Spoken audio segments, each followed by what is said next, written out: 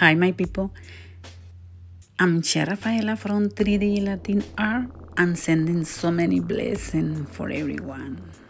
I would like to invite you to stay with me on this class.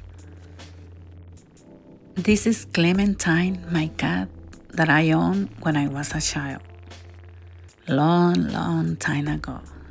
I'm doing my cat as a cartoon and I hope you like it, this class. Stay with me, don't go anywhere. My people, if you are ready, I'm ready too. So let's do it this class. In the following steps, I will share with you my techniques such carving or sculpting in 3D gelatin. Also, I will share my pattern or contour outline technique to do this project. Just to give you an idea, I'm using a mold that is 10 inches wide per 13 inches long and 2 3/4 inches deep. In addition, I used 12 cups of base gelatin, that is 3 liters. Now, I will use a paper towel to remove the moisture before that I place the image. Well, my people, I presenting to you the drawing of my Clementine cat. To do the outline, I will use edible market color and parchment paper. I would like to recommend them to see my video of Starry Night of Vincent van Gogh to see this step how to do the outline. On this step, just place the paper down, then center the best that you can and drop gently and wait until the image is transferred, and after that remove it the paper and that's it, it's ready. After hitting the tool directly in the stuff, do the carving or sculpting in the face from 1/2 inch to 3/4 inch deep. When you do the sculpting near to the eyes, never touch them, just do it around the eyes.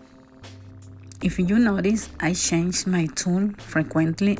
It's dependent the area and how is the carving is going on. The goal is to make the dip of the face at least 1/2 inch. When I use this tool, I use it in a high heat just to help me to do the carving or sculpting more fast. In the big areas, I can use that. You can see how the gelatin is melting. Little by little, this carving or sculpting is getting form.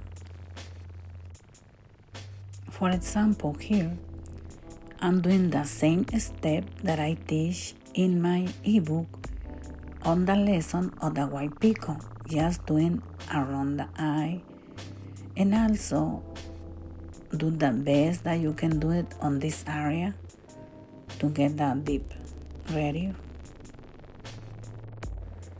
In this area, I will sculpt 1/2 inch deep.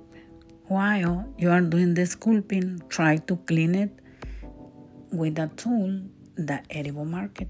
Also, on this area, I will sculpt 1/2 inch. You have to practice frequently if you want to be successful on this art. As you can see, I'm already doing the bowl and will be 1/2 inch deep.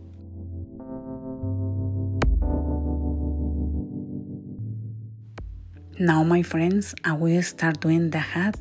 So on this area, I can use the tool very hot. In this area that I am sculpting right now, I will sculpt around 1 inch deep. And this area, I will do the carving about 1/2 inch to 3/4 inch. Now, my friends, I will do 1/2 inch deep here. In this area also, I will carving 1/2 inch deep. Well, my people, on this step, I'm using only the tool worn just to remove the edible color.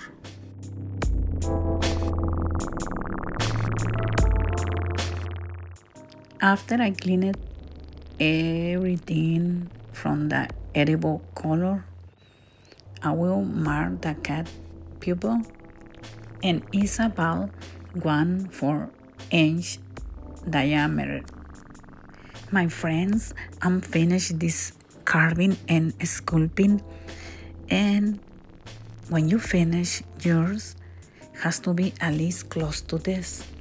I made 2 of this, so I invite you to the next video to finish this project.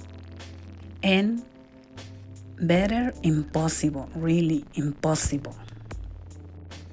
My friends, I apologize for my English accent. I'm born in Mexico and I grew up in Mexico. Sorry about that. Sending many, many blessings for everyone. I see you in the next video.